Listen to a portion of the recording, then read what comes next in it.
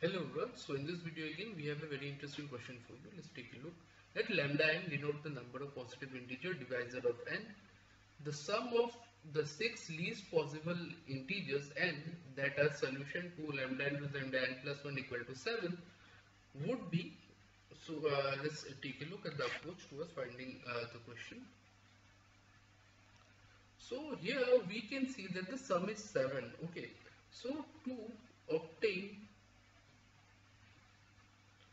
sum equal to 7, the necessary conditions would be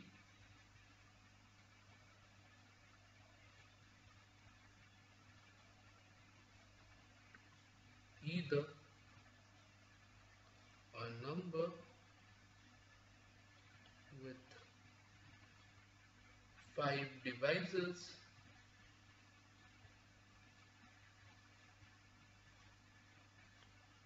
and a number with 2 divisors. So 5 divisor means anything to the power 4, so which in turn gives 5 divisor, and anything with 2 divisor is nothing but a prime number. Example 17, so only 2 divisor 1 and 17. Okay, and the second case would be a number with 4 divisor, 4 divisor and a number with 3 divisor.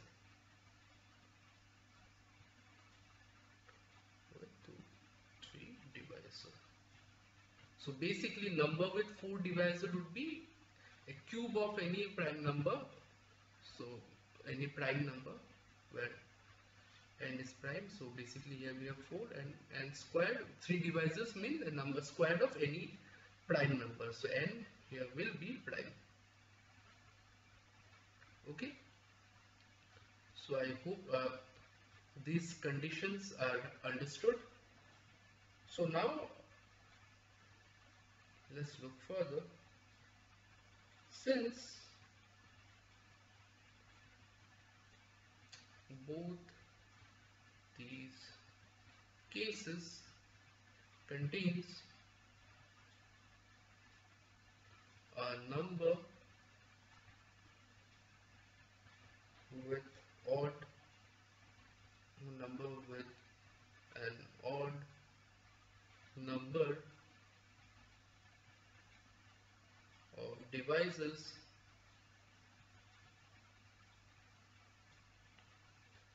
that number must be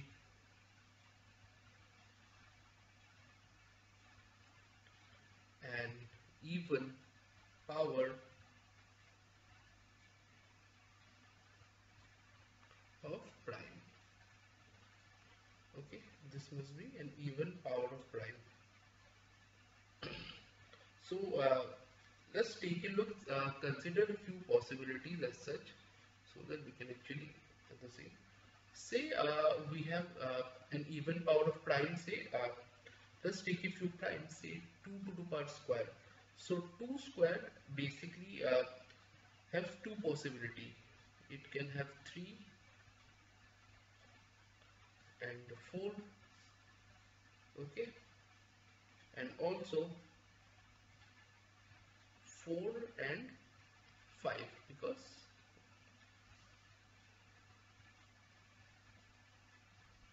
okay, so 2 and 3 where this can be the value of n plus 1 and this can be the value of n. So here if we try to implement both, say our numbers are 4 and 3. So either a number with 5 divisors, so none of them have 5 divisors, so first condition gets cancelled.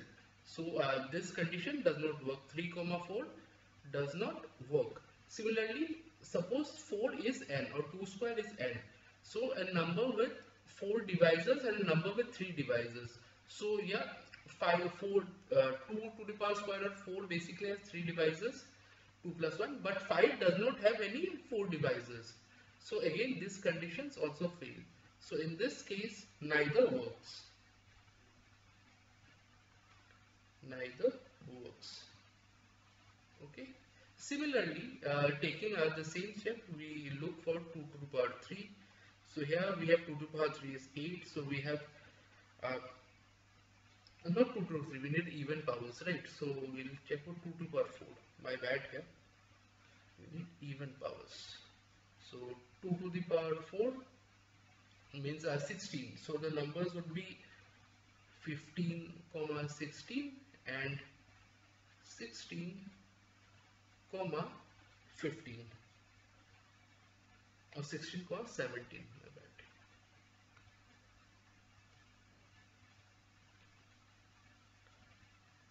Here 16 being n plus 1 and 15 being n, and here 16 being n and 17 being n plus 1. So let's check the conditions for 16, 15, 16. 16 is basically 2 to the power 4 even power. So basically 4 plus 1 5, yes, 16 has 5 divisors, and now 15. 15 is 3 into 5. So 3 into 5, that is 3 to the power 1 and 5 to the power 1, basically 3 divisors. First condition failed. So this particular 15 and 16 will not work. Similarly, suppose if I take a look at 16 and 17, 17 is basically a prime number. So prime number basically have only 2 divisors, so yes, it works. And now as far as 16 is concerned, 16 is 2 to the power 4. So 4 plus 1 again 5 divisors, so 16 and 17 works perfectly. So here only 16, 17 works. Okay.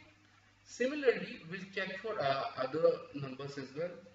Say for 3 square we have 8, 9 or 9, 10, and if we check both of them, they both work. Okay.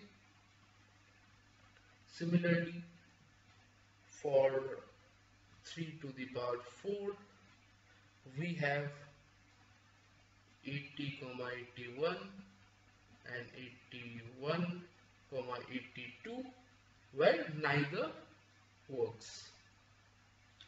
Next up we have 5 square.